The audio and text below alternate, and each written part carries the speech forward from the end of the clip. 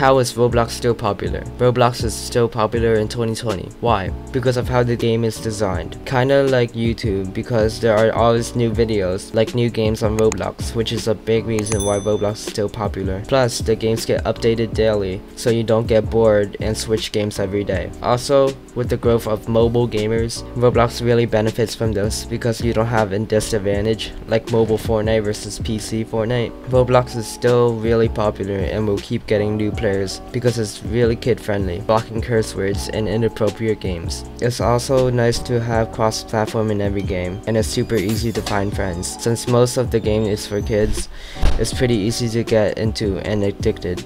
That's all of the reasons why Roblox is still popular. But why are other games dying and Roblox so special? Because Roblox has many genres of games. You can play battle royale, shooters, roleplay, mystery, and more. I don't think many games can change up the way the game works like Roblox.